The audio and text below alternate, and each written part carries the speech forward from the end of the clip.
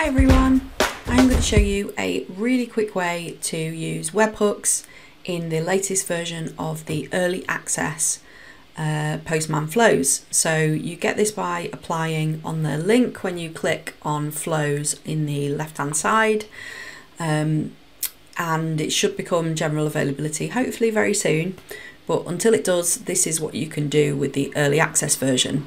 So something that flows is often asked to do is be called from an external source.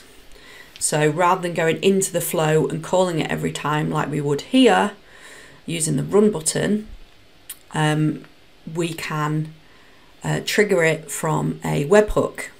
This is quite a new feature, and to do this what we need to do is use this deploy button here. So here I've got a very basic flow that just sends a request and passes the variable from that response into an update.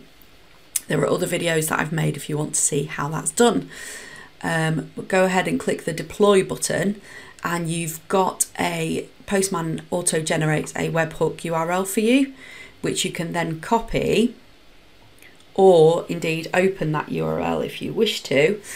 But you can go ahead and open that URL in a new request and you can click send. And what we can see from here is that then triggers that that flow to run.